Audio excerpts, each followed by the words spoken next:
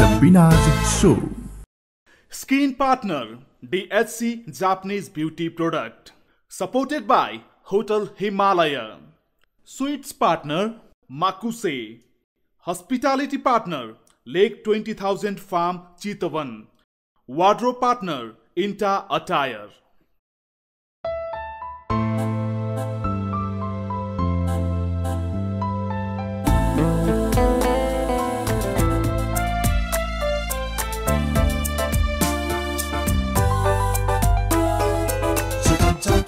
The Bina's Show. नमस्कार अनि हार्दिक स्वागत गर्न चाहन्छु कार्यक्रम द बिनाज शोमा म बिना श्रेष्ठ। कार्यक्रम द बिनाज शो प्राइम टेलिभिजनमा अबदेखि यहाँले हेर्न सक्नुहुनेछ। आज फर्स्ट एपिसोड स्पेशल गेस्टका साथ उपस्थित भइसकेको छु म। आजको मेरो गेस्टको बारेमा भन्नुपर्दाखेरि जहाँ सुन्दरताको कुराकानी हुन्छ त्यहाँ उहाँको चर्चा हुन्छ, जहाँ कलाकारिताको कुरा हुन्छ त्यहाँ उहाँको योगदानको कुरा हुन्छ। यति भनिरहँदा यहाँले गेस्ट गरिसक्नु भएको छ। आज मसँग हुनुहुन्छ सदाबहार नायिका करिश्मा मानन्धर। आउनुहोस् कार्यक्रममा उहाँलाई स्वागत गरौँ। स्वागत छ दिदी। धन्यवाद। आरामै हुनुहुन्छ? म ठिक छु। मैले कार्यक्रमको ओपनिङमै जोडिहालेँ, सदाबहार नायिका, सदाबहार सुन्दरी। जहाँ सुन्दरताको चर्चा हुन्छ त्यहाँ हजुरको नाम अग्रपन्थीमा आउँछ। त्यस्तो त होइन। अब यो सदाबहार भन्ने कुरा त केही पनि हुँदैन होइन, तर यो चाहिँ नि यो टेक्निसियन एसोसिएसनले मलाई एउटा सम्मान स्वरूप यो उपनाम प्रदान गरेको छ होइन, अनि त्यसैले पनि मैले स्वीकारेको छु यसलाई भनौँ न। साँच्चै नढाँटी भन्नुपर्दाखेरि हजुर करिश्मा मानन्धरको यो सुन्दरताको राज चाहिँ के होला? अब त्यस्तो त त्यही हो कि अलिकति सकारात्मक आफूलाई राख्ने प्रयास गर्छु म होइन। मेरो विचारमा हरेक महिलामा नै भिन्दै भिन्दै किसिमको सुन्दरता हुन्छ र हरेक एजमा त्यो सुन्दरता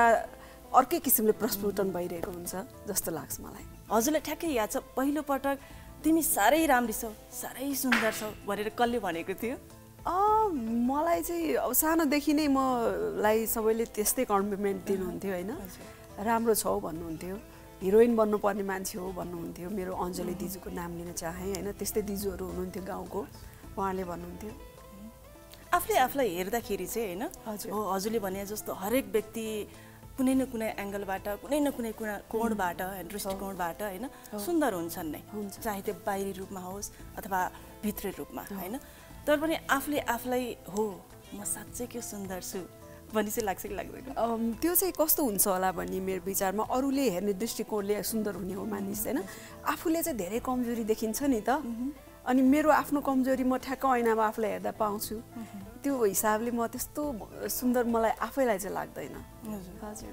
कमीहरू धेरै देख्छु म। तर सबैले तारिफ गरिरहँदाखेरि होइन कतै मेरो त्यो पदवी हुन्छ नि, त्यो त पदवी दिए जस्तै हो नि त होइन, चाहे त्यो फ्यानहरूले होस् चाहे त्यो सहकर्मीले होस् अथवा फिल्म मेकरहरूले होस् होइन, जो कोहीले आम व्यक्तिहरूले यो एकदमै राम्री मान्छे हो है भनेर त्यो पदवी दिइरहँदाखेरि कतै कतै त्यो कतै मनमा कुनामा होइन ला म बुढी हुने त होइन अनि त्यो डर चाहिँ छ कि छैन? छैन। अब यस्तो हुन्छ यो मान्छेको जात कस्तो हो भने तारिफ सुन्दा मख पर्छ होइन, त्यस्तै म पनि एउटा सामान्य मान्छे हो, खुसी लाग्छ होइन। तर त्यही हो कि बुढो त सबैलाई हुनुपर्छ फेरि होइन, त्यो रोकिने चिजै नै होइन, त्यसैले त्यो त भइहाल्छ। अब यसरी आम्ने सामने भेट हुँदाखेरि पहिलोपटक हामीले भेट्दाखेरि कस्तो छौ भन्दाखेरि हामीले कति राम्री भनेर सोधिने सम्झिने सम्बोधन गरिने व्यक्तित्व हुनुभयो, त्यही भएर मैले सुन्दरताको प्रसङ्ग जोडेँ। तर समय सान्दर्भिक प्रसङ्ग जोड्नु पर्दाखेरि चाहिँ अहिले चाहिँ यहाँको पढाइ कस्तो चलिरहेको छ? अहिले अलिक म अल्छी भएको छु। जुन एउटा पहिला सुरुमा स्कुल जाने टाइममा जुन एउटा फुर्ती थियो ममा त्यो अलि कम भएर गएको छ होइन, तैपनि म गरि नै रहेको छु। यो डगमगाउनुको कारण चाहिँ होइन, यही हो उमेर भनौँ न है, चिसोमा अलिक उठ्न सक्दिनँ कहिलेकाहीँ, तर मेरो प्रयास चाहिँ हुन्छ कि म यसलाई कन्टिन्यू गरौँ, पुस्तकहरू ल्याएर पढ्ने गरेको छु। अहिले मेरो एउटा नयाँ बानी चाहिँ के थपेको छ भने कतैतिर ट्रान्जिटमा एयरपोर्टमा भयो भने म पुस्तकको पसल देखिहाल्छु र एउटा दुईटा पुस्तक किनिहाल्छु, त्यो मेरो थपेको छ अहिले बानीमा। त्यो आफ्नो पाठ्यक्रमकै पुस्तक हुन्छन् अथवा अन्य बाहिरको पनि हुन्छन्, बाहिरको पनि हुन्छन्। महिलाका सम्बन्धी पुस्तकहरू बढी मलाई मनपर्छ। हजुर जस्तो कुनै समयमा कुनै एउटा इन्टरभ्यूमा यहाँले बोल्नु भएको छ PhD मेरो गोल हो अथवा गन्तव्य हो हैन त्यति भनिरहँदा फेरि यहाँ प्रत्यक्ष अहिले लाइभ यहाँले भन्नुभयो म अलिकता अल्छी भएको छु है हिजो आज अथवा उमेरले हो कि भनिरहनु भयो हैन त्यति भनिरहँदा जुन त्यो यहाँले गोल भनेर टार्गेट गर्नु भएको थियो नि हैन म यसलाई कन्टिन्यू नै गर्छु होला मेरो विचारमा जबसम्म म बाँच्छु हैन यो अध्ययन भन्ने चीजलाई चाहिँ म निरन्तर नै राख्छु होला त्यही सोच छ मेरो अहिले पनि यो एजमा हैन फेरि पनि पुनः पढ्ने त्यो एउटा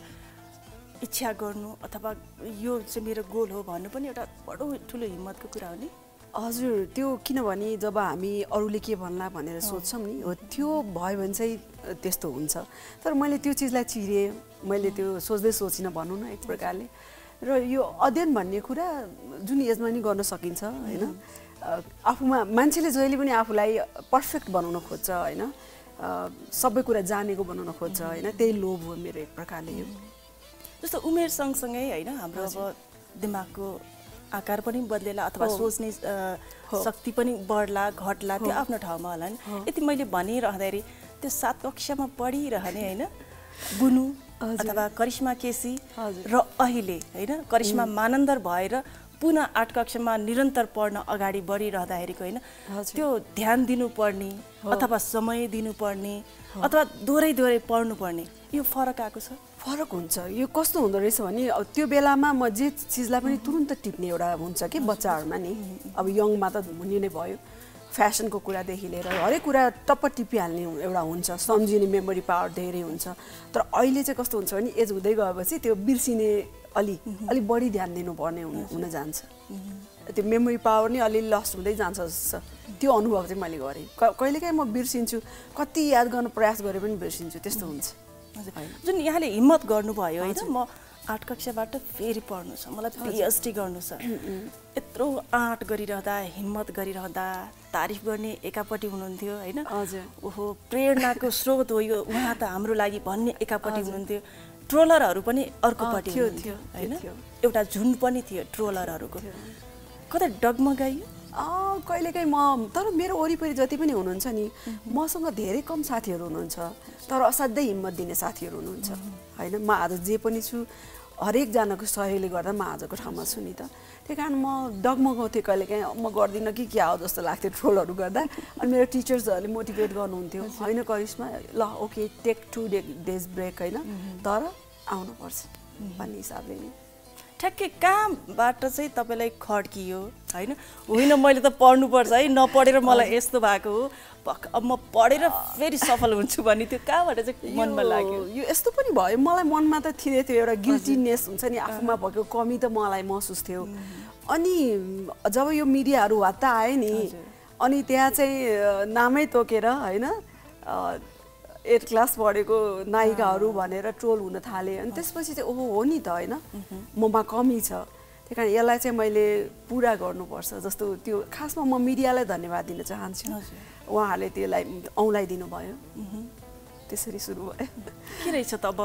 पढेर जानिने रहेछ कि अथवा पढेर चाहिँ जानिने रहेछ त दुवै कुरा चाहिन्छ जस्तो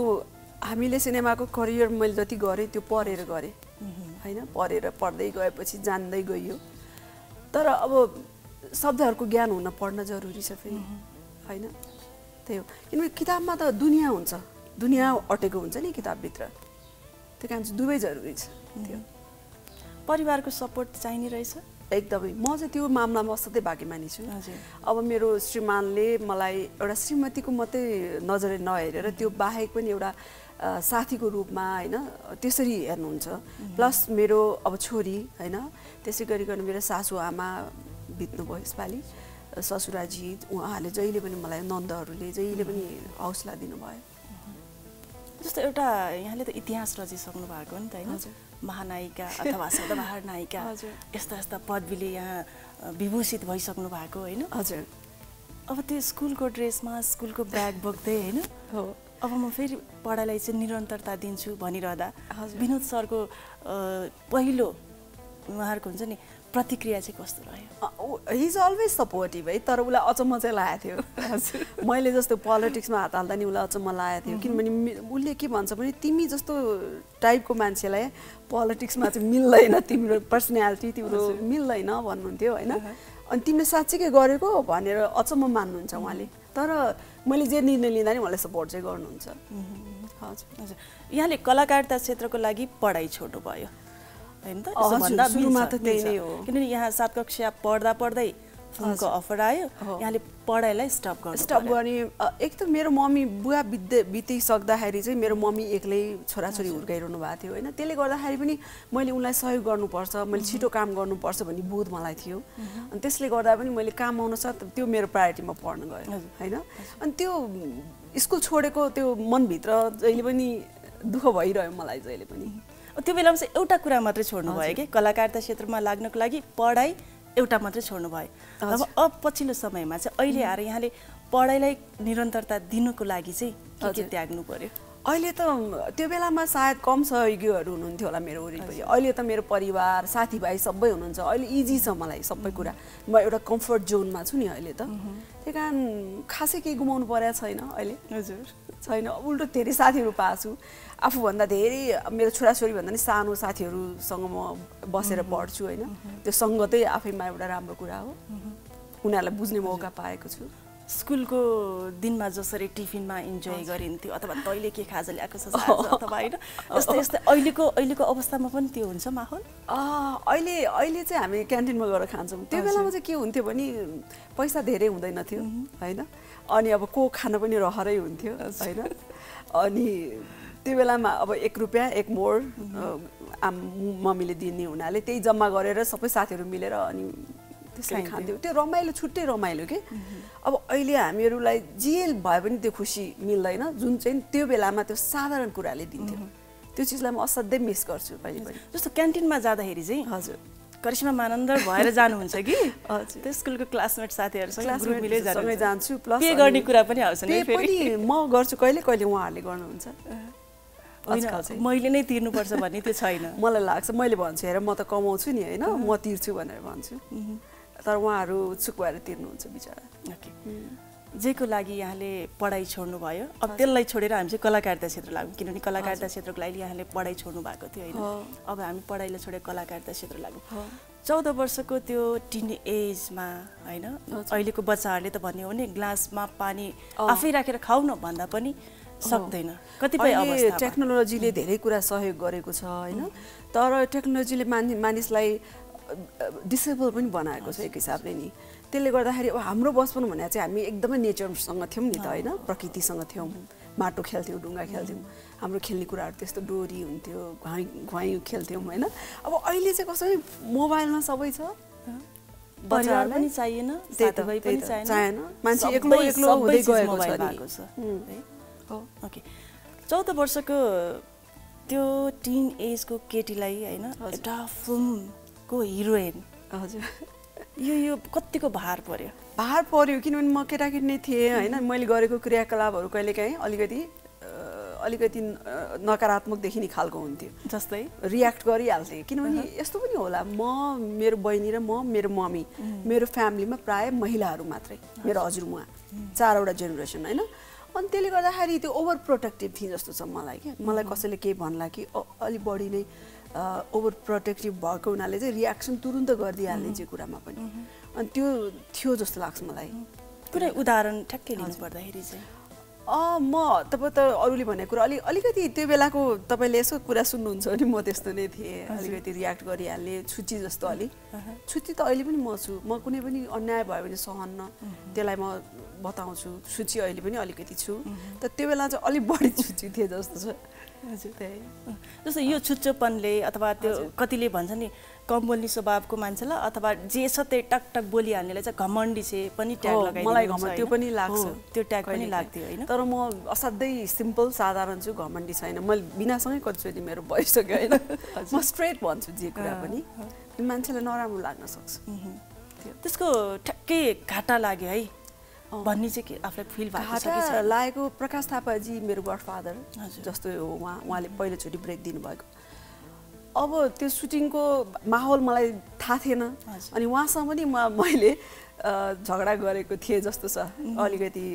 अनि त्यो कारण चाहिँ उहाँलाई पछि मैले सरी भने मैले बुझेँ नि त कुरा अनि सरी भने तर त्यो बेलामा अहिले म उहाँलाई कति मिस गर्छु है लट्ठी हान्नु भएको थियो भन्ने सुन्नमा थियो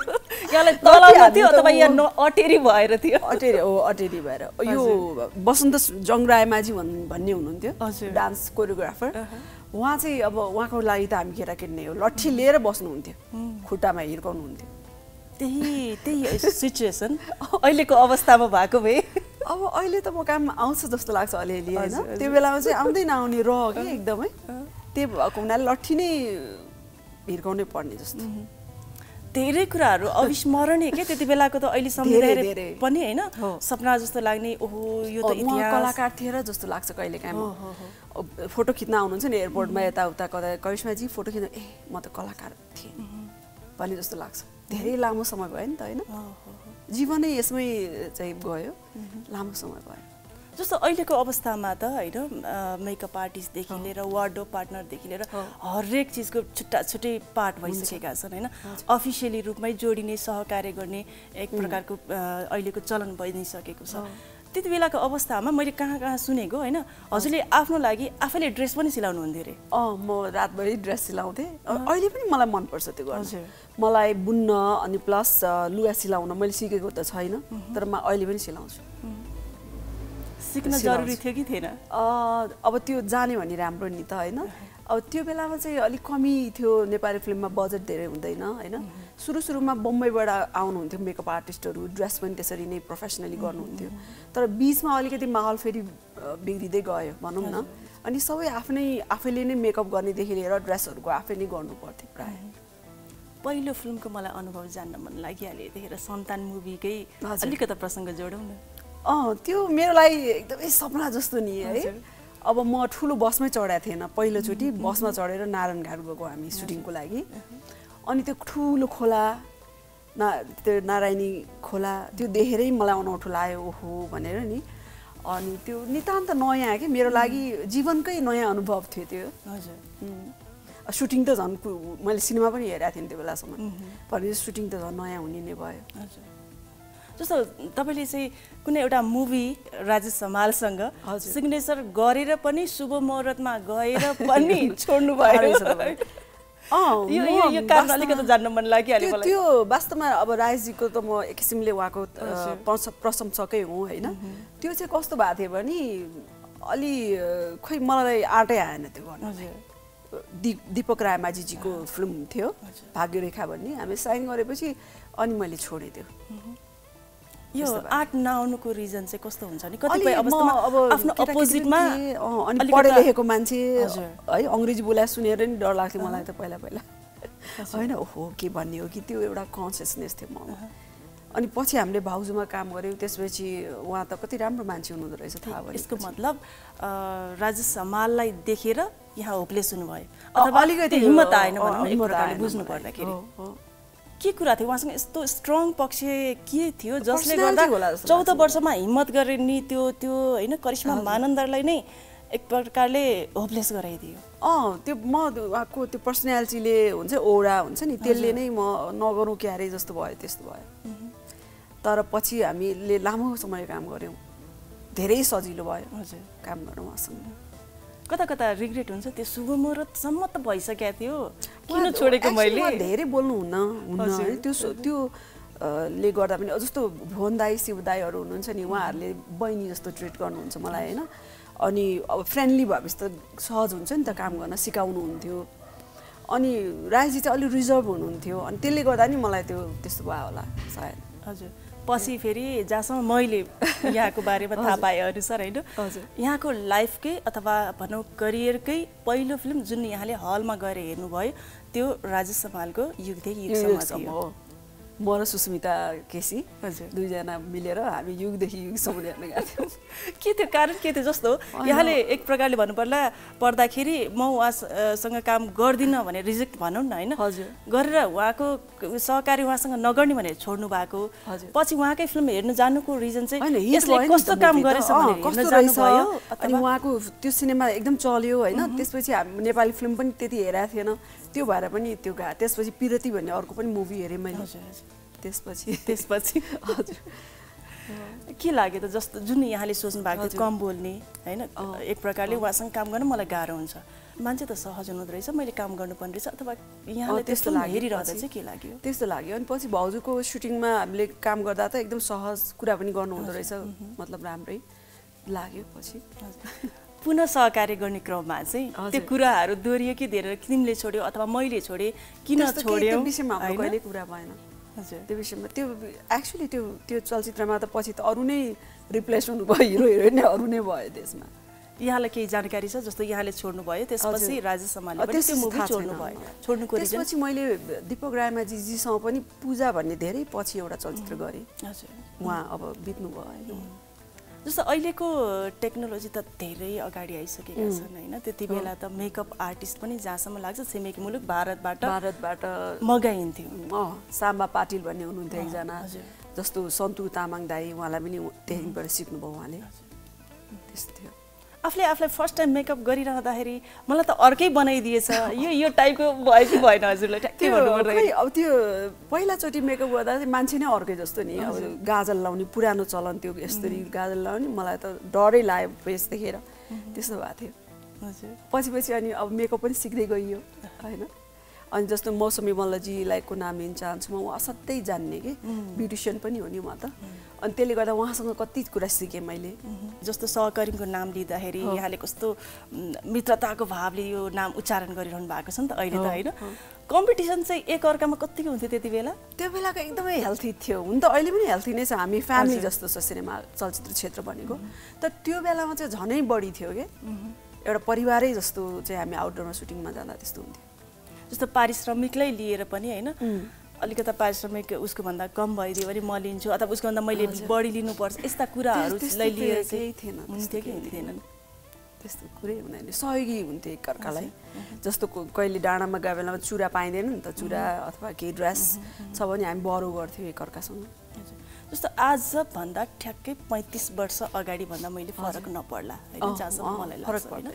त्यति बेला एउटा नारीको लागि कलाकारिता क्षेत्रमा छिर्न कतिको सहज थियो, जस्तो पढ्नकै लागि पनि सहज थिएन भन्ने सुन्नमा आउँछ होइन।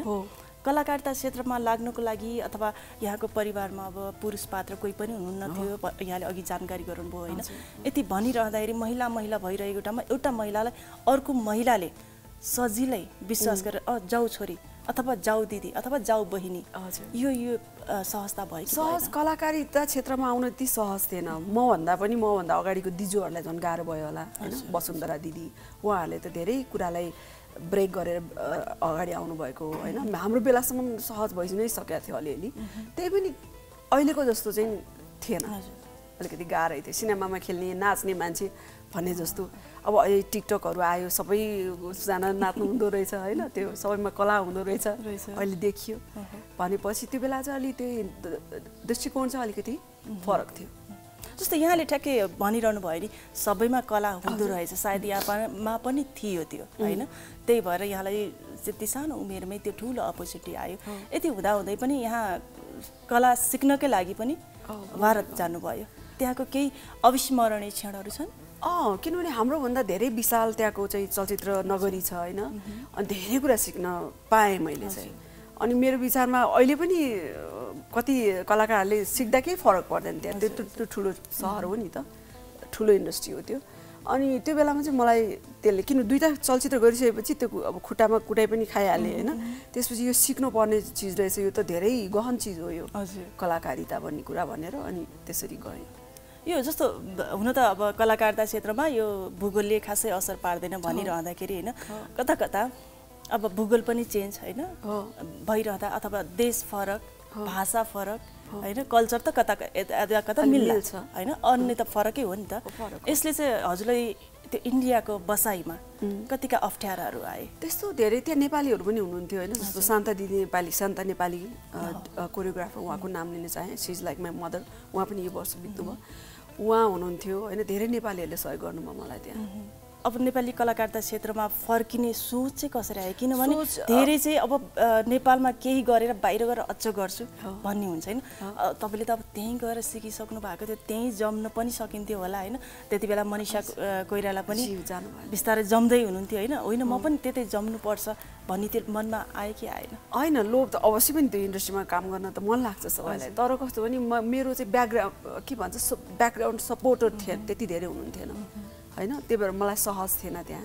अनि त्यसले गर्दा फेरि यहाँ पनि के भयो भने इन्डस्ट्री बिस्तारै ग्रोथ हुन थाल्यो धेरै चलचित्रहरू बन्न थाल्यो अनि यही नै काम पाउन थाले त्यसपछि चाहिँ त्यसले गर्दा पनि त्यो सेकेन्ड थट्स आएन त्यसपछि अस्ति रिसेन्टली म कति वर्षपछि बम्बे गएँ त्यो दादा फाल्के फाउन्डेसनले एउटा सम्मान दिएको थियो नेपाली चलचित्रको कलाकारलाई पनि त्यो थाप्न म गएको थिएँ हैन कति पछि गएको त्यो पनि नोस्टाल्जिक फिलिङ हुन्छ मलाई कहिलेकाहीँ त्यो बेलाको अब त्यति बेला भर्खर बामे सर्दै गरेको थियो नेपाली कलाकारिता क्षेत्रभन्दा फरक नपर्ला यहाँ जति बेला यहाँ प्रवेश गर्नुभयो हैन 4-5 वटा चलचित्र बन्थ्यो एउटा त यो साई नेपाली चलचित्र संस्था भन्ने थियो त्यसले निर्माण गर्थ्यो वर्षको एउटा चलचित्र जस्तो अहिलेको जस्तो ग्रुपिजम भन्छन् नि अहिले अथवा नेपोटिजम भन्छन् हैन त्यति बेला यहाँले भोग्नु पर्यो कि परेन भोग्नु परेन भन्दा हुन्छ किनभने अब त्यो बेलामा डाइरेक्टरहरू अनेस्ट किसिमको हुन्छ अहिले पनि अनेस्ट हुन्छ त्यो बेलाको चाहिँ नि अलि फादरी फिगरहरू हैन छोराछोरीलाई जस्तो ट्रिट गर्ने त्यो खालको चाहिँ डाइरेक्टरहरू हुनुहुन्थ्यो त्यस्तो किसिमको अप्ठ्यारो केही पनि भएन मलाई चाहिँ सहज भयो पछिल्लो समयमा जुन भइरहेको छ भएको नै छ कतै कतै हामी सुन्नमा पनि पाउँछौँ देख्नमा पनि पाउँछौँ हैन यसलाई चाहिँ एउटा आर्टिस्ट भएर यहाँले चाहिँ कसरी हेर्नुहुन्छ यो नेपोटिजम अथवा ग्रुपिजम जति पनि भइरहेको छ यस्तो हुन्छ होला यो नेपोटिजम नभनिहालौँ किनभने एउटा कलाकारको छोराछोरी घरबाटै इन्फ्लुएन्स हुने त हो नि अब छोरछोरी चाहिँ कलाकारै हुन चाहन्छ जस्तो लाग्छ मेरो सानोमा कविताले खेल्ने नै टुटिङ जाने भनेर मेरो मेकअपको भ्यानिटी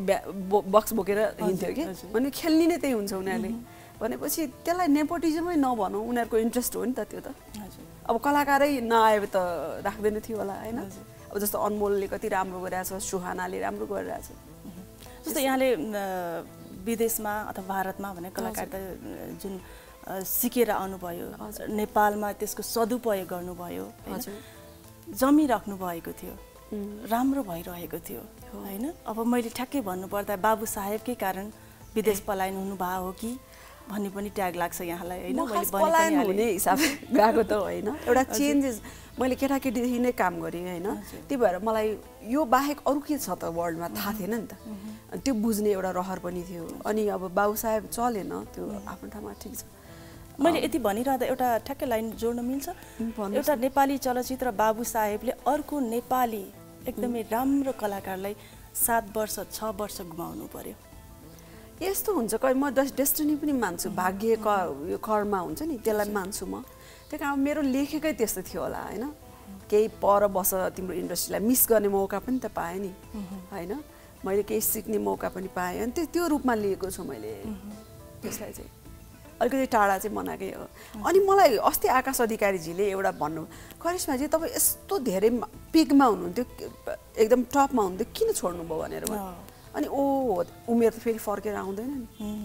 फेरि मलाई के लाग्ने भने अब 30s मा त आफ्नो 30s मा त 22 मा बेबी भइसक्यो 30s मा एकदम बुढी फिल हुने के हजुर अब मेरो I think I have done everything भने जस्तो लाग्ने हैन बुढी फिल हुने त्यो बेलामा त्यो त अहिले त 30 मा बिहे पनि गरेको हुँदो रहेछ मान्छेहरूले त्यस्तो रहेछ नि त जुन युग यहाँले पार गर्नुभयो हैन जुन हामी अब बाबु साहेबकै कुराकानी गरिरहेका थियौं यसरी एउटा कलाकार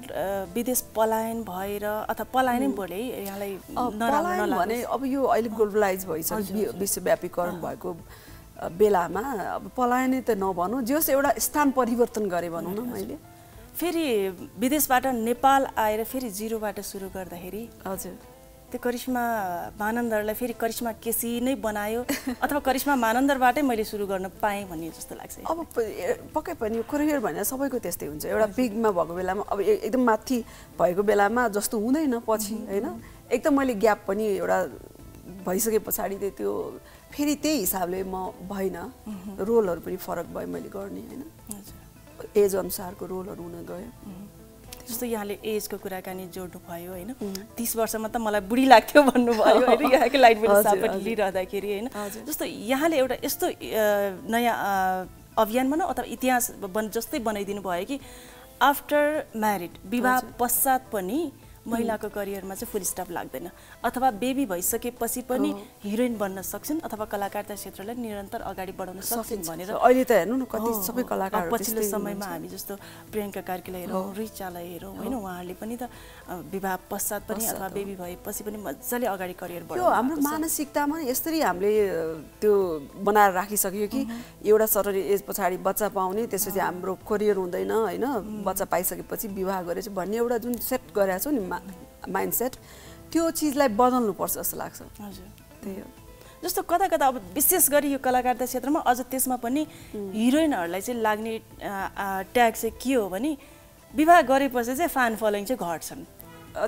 अथवा मेकरहरूले पनि कसरी लिनुहुन्थ्यो भने कुनै समयमा अब अहिले त त्यो धेरै चेन्ज भइसकेको छ होइन विवाह गरिसकेपछि चाहिँ मेकरहरूले पनि कम काम दिने अथवा विवाहित हिरोइनहरूले कम काम पाउने इन्डियामा त्यस्तो थियो मैले अर्को सिनेमा साइन गरेको थिएँ सुनिल अग्निहोत्रीसँग जुन एउटा चलचित्र मैले गरेको थिएँ उसले मलाई मैले बिहा गरेँ भन्दा छक्क पर्यो ए हो र तैँले बिहा गरे अब किन बिहा गरे भनेर नि अनि मैले खोइ मेरो विचारमा नेपाली इन्डस्ट्री त्यति धेरै छैन अगाडि गएको त्यही कारण सेटल हुन ठिक होला जस्तो लाग्यो भनेर भने मैले त्यस्तो हुन्थ्यो त्यो बेलामा अब अहिले इन्डियामा पनि त्यस्तो छैन हेर्नु न विवाह गरेको बच्चा बेबी भइसकेकोहरूले मजाले काम गरिरहनु भएको छ जसरी यहाँलाई विवाह गरिस् अथवा गर्यौ भनेर क्वेसन मार्क गरिरहँदाखेरि जुन काम यहाँले साइन गर्नुभएको थियो त्यो निरन्तर अगाडि बढ्यो कि बढेन मैले यहाँ नेपालमा त एज इट इज जस्तो थियो त्यस्तै नै भयो होइन अझै म बढी चाहिँ म सफल भएँ विवाह पश्चात भनौँ न बेबी पाइसकेपछि झन् बढी सफल भएँ जस्तो लाग्छ मेरो करियर एकदम राम्रो थियो हजुर यो सफल एक्ट्रेस रहेछ कि सफल प्रोड्युसर रहेछ त करिश्मा मानन्दर म असफल प्रोड्युसर हुँ बिजनेसम्यान मेरो विचारमा मलाई पैसाको हिसाब किताब त्यति आउँदैन म सफल कलाकारै ठान्छु आफूलाई अलिकति प्रोड्युसरको कम्पेरिजनमा त्यो हो विशेष गरी त मैले यहाँको भोगाई अनि अनुभवलाई लिन चाहेको होइन तपाईँको पहिलो अनुभव कस्तो रह्यो भन्नेतर्फ लाग्न चाहेको फटाफट सोध्छु हजुरले चाहिँ त्यो पहिलो अनुभव कस्तो रह्यो त्यो भनिदिनु होला है त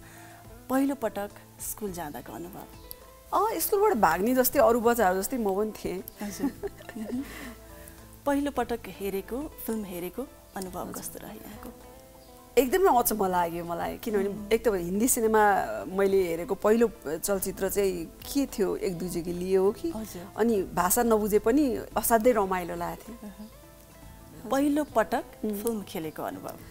त्यो त एकदमै आत्तेको थिएँ अब म त्यसको शब्दमा बयानै गर्न सक्दिनँ डर चाहिँ थिएन होइन तर अन्जानपन बढी थियो गाडी ठोकिदिनु भएको भने पनि सुनेको अलिकति शेयर गरौँ न यो प्रसङ्ग त ठ्याक्कै फ्रेम अब जस्तो हाम्रो यो फ्रेम छ नि तपाईँको मेरो फ्रेम चाहिँ ठ्याक्कै त्यही गाडी ल्याउनु पर्ने मैले 9 चोटिमा गाडी नै ठोक्ने वालै भत्क्यो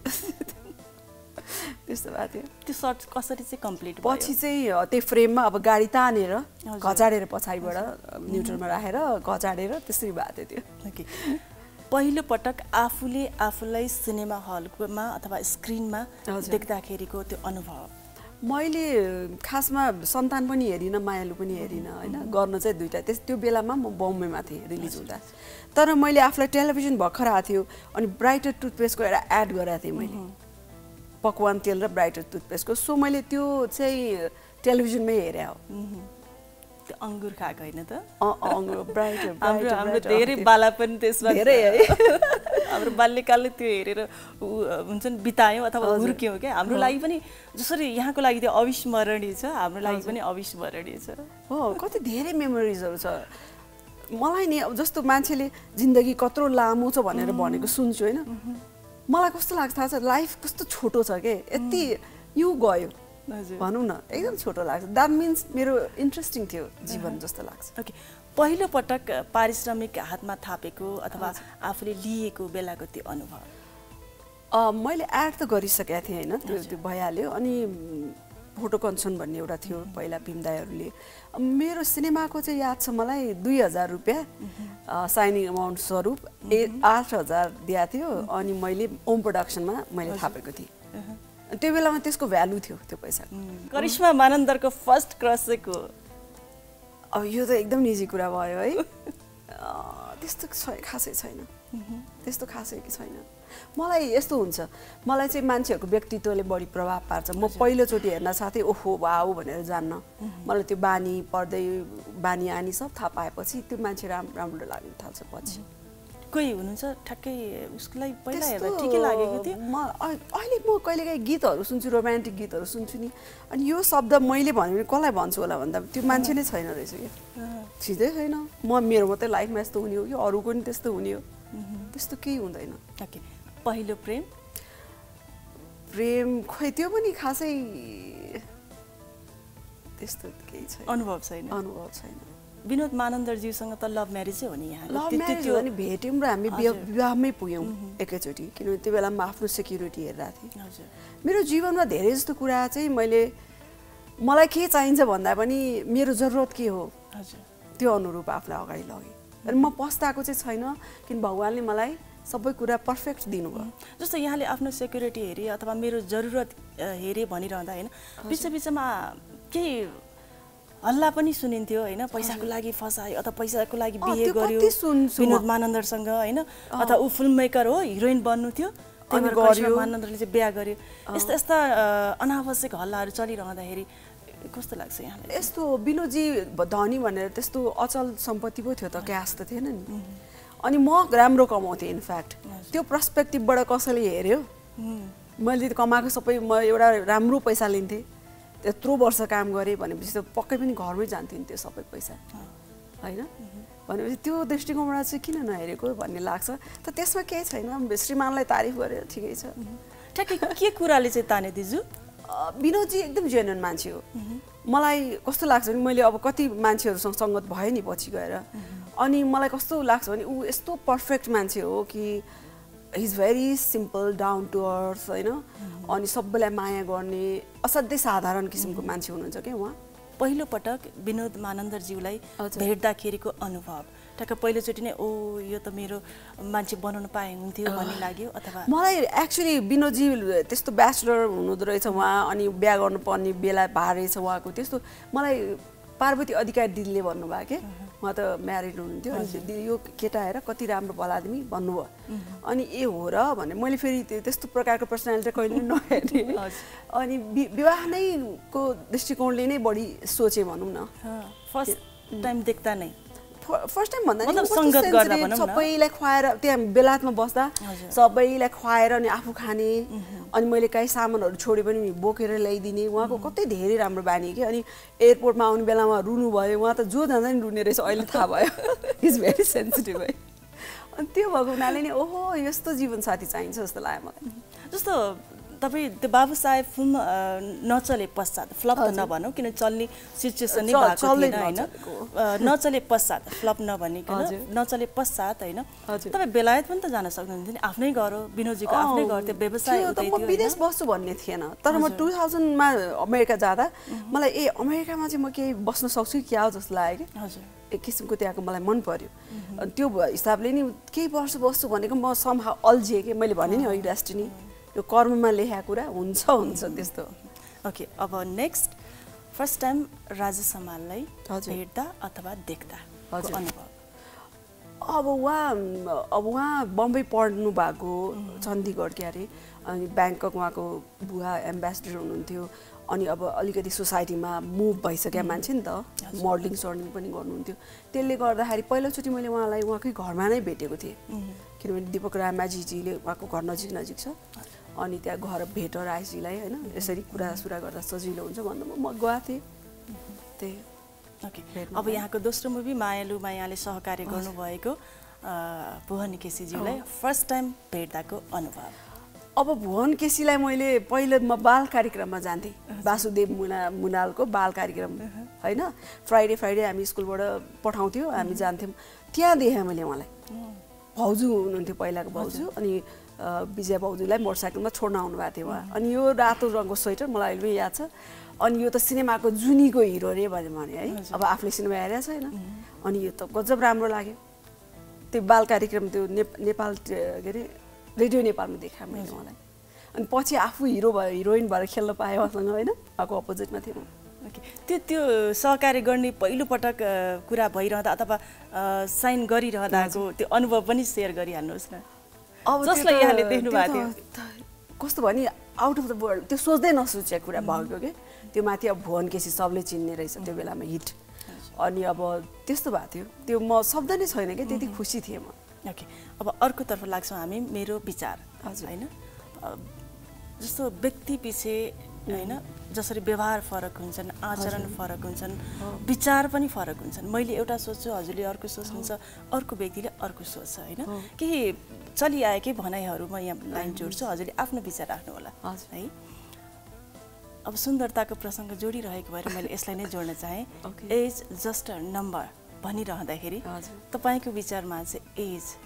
ठ्याक्कै के हो त जस्ट अ नम्बर त हो होइन त्यसलाई हामीले सकारात्मक प्रकारले हेर्दा हो तर एजलाई रोक्न पनि सकिँदैन त्यो एउटा मेरो गीत छ नि जोबनलाई रोक्न अनि छेक्न सकिँदैन खोला जस्तो बग्दो रहेछ थुन्न सकिँदैन भने तपाईँसँगै जोडिएको शब्द ब्युटी सुन्दरता नजरमा दृष्टिकोणमा भर पर्छ कि कुनै चिज कस्तो राम्रो लाग्छ कहिलेकाहीँ कुनै महिला असाध्यै फरक लुकको हुन्छ होइन तर कस्तो राम्रो देखिन्छ मैले रिसेन्टली एउटा चलचित्र हेरेको थिएँ